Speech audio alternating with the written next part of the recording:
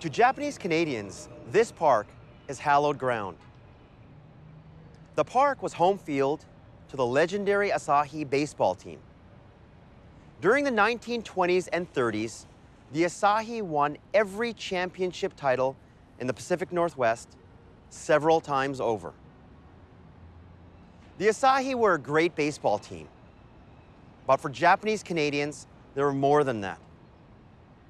As the most popular team in the city with all Vancouverites, the Asahi filled Japanese Canadians with pride.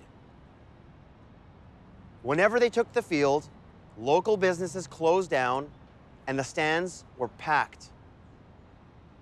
Playing for the Asahi became the dream of virtually every Japanese Canadian boy. Through the Asahi junior teams, set up to spot young talent, one boy got his dream: Roy Yamamura. The Asahi had many great players, but one of the greatest and most popular was Roy Yamamura. Roy joined the Asahi as a shortstop when he was just 15.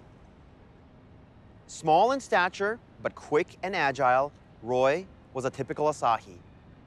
To take on the bigger, stronger Caucasian teams, the Asahi had developed their own style of play, one that relied on defense and speed.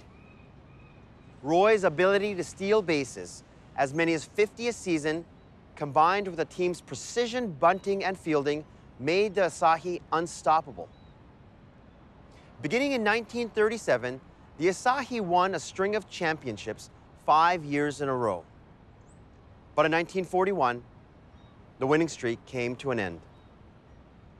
When Canada declared war on Japan, the federal government interned all people of Japanese descent, including the Asahi.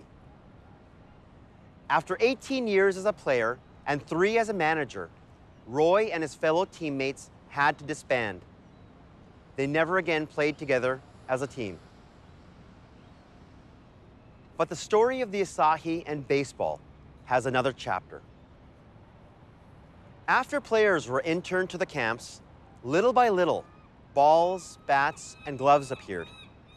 As teams formed, local townspeople gathered to watch them play. Soon, Japanese Canadians were playing games with the locals and leaving the camps to do so. During an incredibly dark and trying time, baseball had become a common bond, a beacon of hope. In the late 1940s, with the closure of the camps, former Asahi players moved across the country and began to reestablish homes and businesses. In 1972, 30 years after the Asahi had played their last game here in the park, former players came together.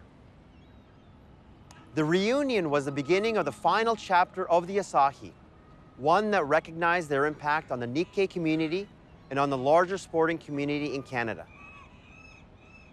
Among the players was Roy Yamamura, now 65 and still active in baseball as an umpire for youth leagues in Toronto. In 2003, the Asahi team was inducted into the Canadian Baseball Hall of Fame, and in 2005, the BC Sports Hall of Fame.